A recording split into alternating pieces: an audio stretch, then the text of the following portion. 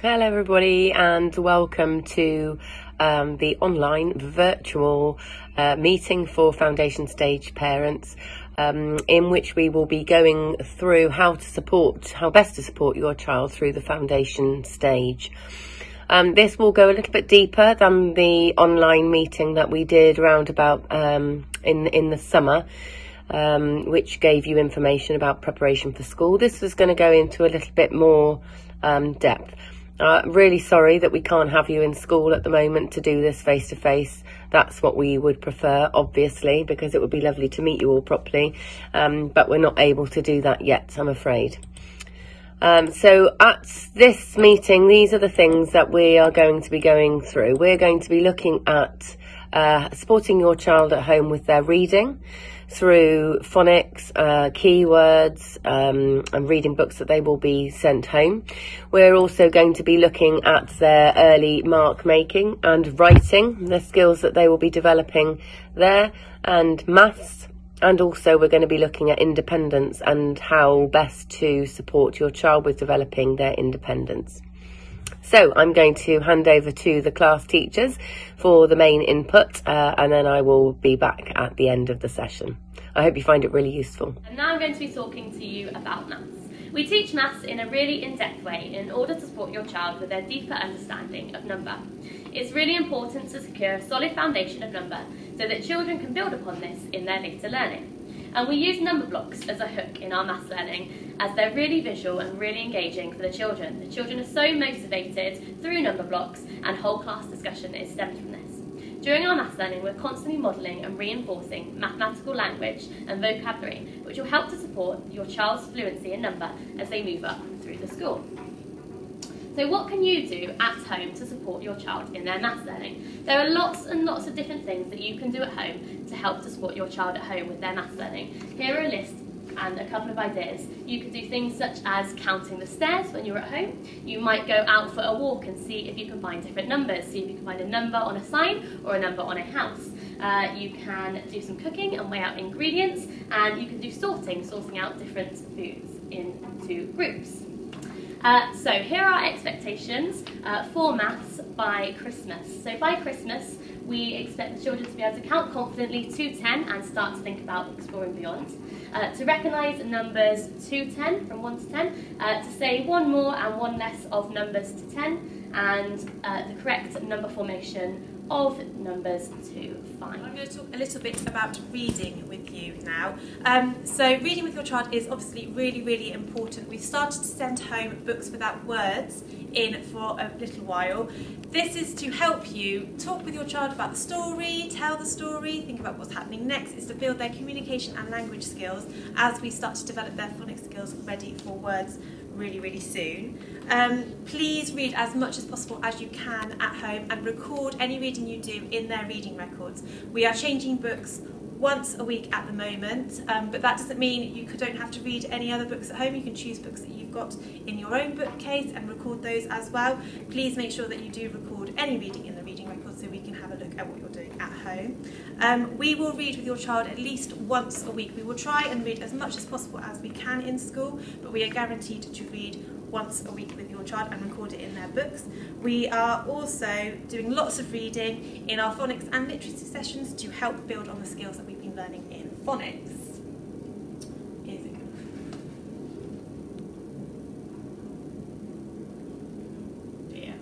Keywords. So we will start sending home keywords soon as well, probably after half term. These words are words that they need to be taught and learnt by sight. They're words that you won't sound out.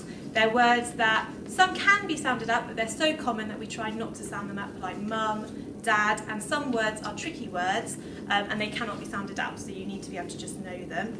We will send them home in their book bags, probably about 3 to 5 words a week, depending on how your child is getting on.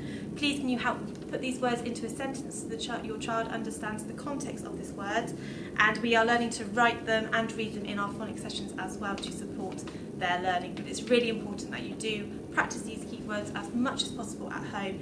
We will check your child's keywords on a weekly basis, and we will add any more new ones as and when they're needed.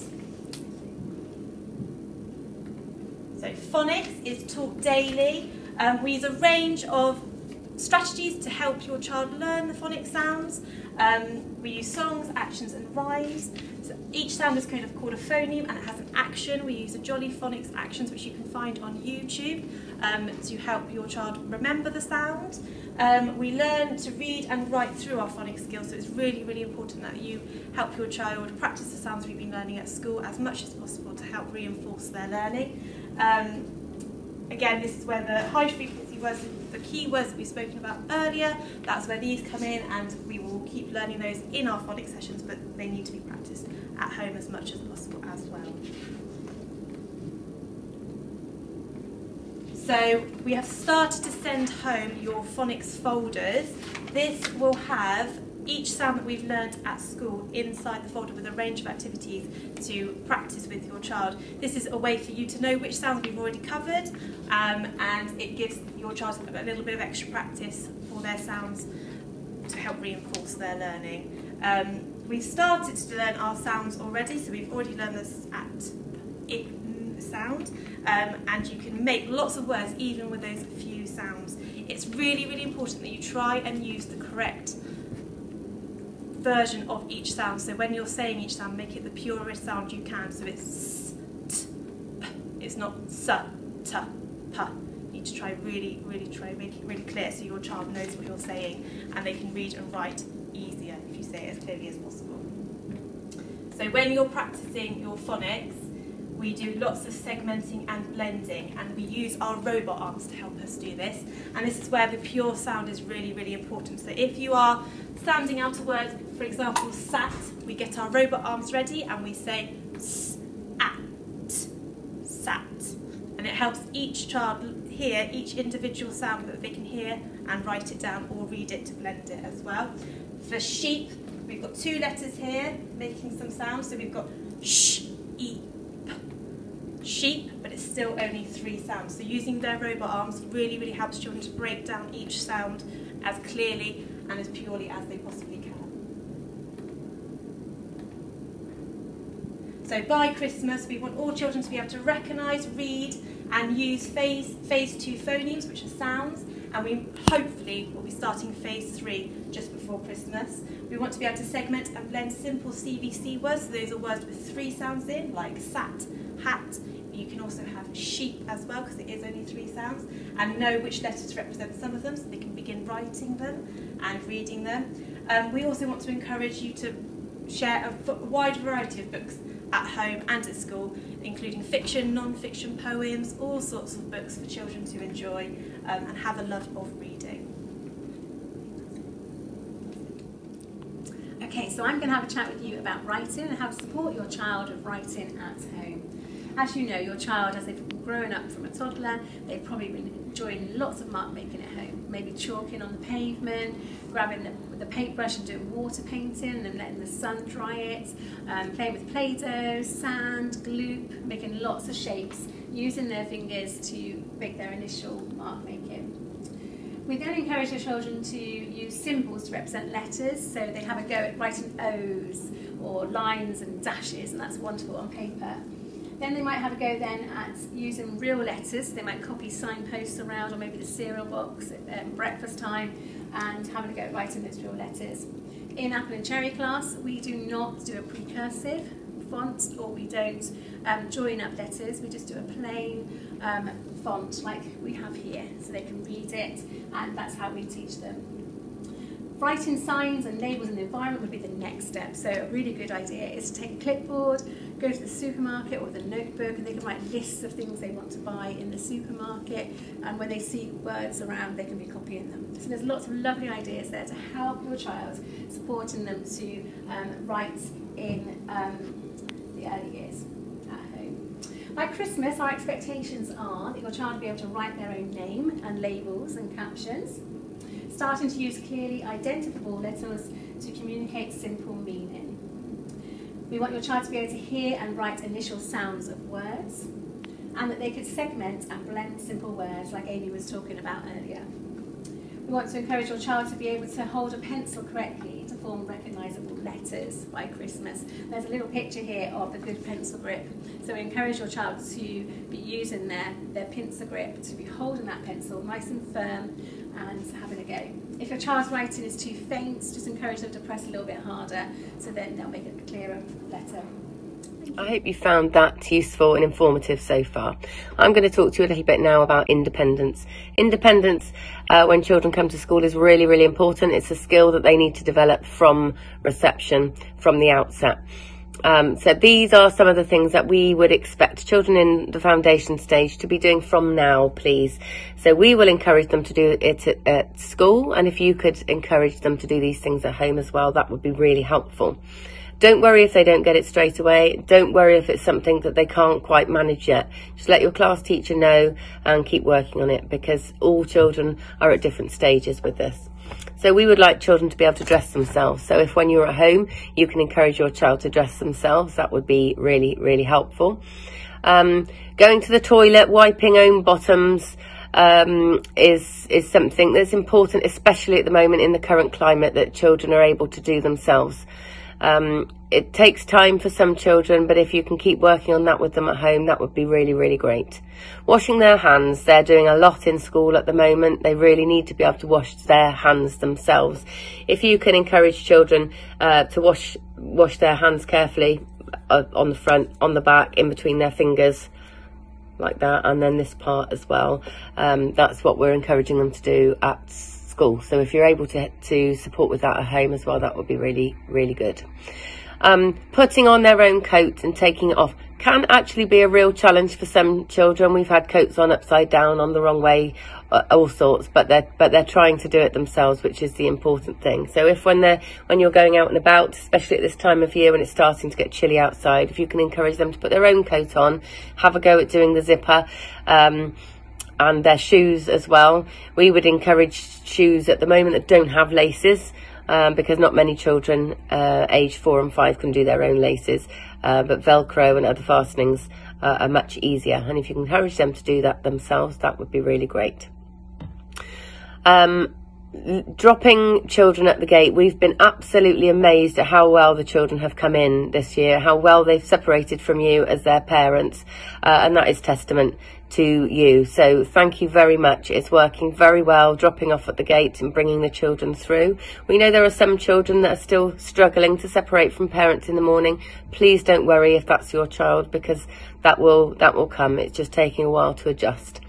But thank you very much. Normally at this time we're starting to say, can you leave the children at the gate rather than coming into the classroom, but obviously we've had to do that from the word go this year for obvious reasons. So well done for that, everybody. It's worked really well.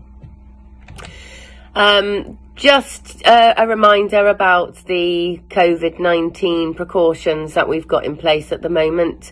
I know that you're all aware, you're all doing a really great job with sticking to that. Please can we remind you, unless there's a reason not to wear a mask when you're dropping your child at school, and for your child to wear a mask too when they're coming into the building and leaving. And like I've already mentioned, washing hands loads and all of those other hygiene measures. If you can encourage those as much as possible and remind your child about them, that would be really helpful. And again, we're sorry that we're not able to have you in school at the moment.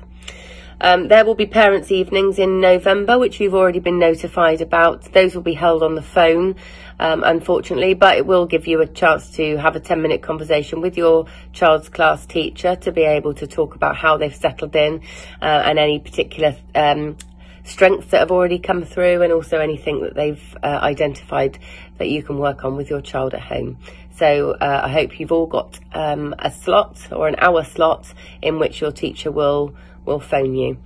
That will be done before the end of term, so those meetings will happen straight after half term. Hopefully you're all signed up to Dojo. You can communicate as readily as you would like to with teachers there. If you can see the slide, apologies for the typo. There's an H missing on teachers. Sorry about that. Please note that teachers will respond to Dojo messages between 8 and 4 and not in the evenings.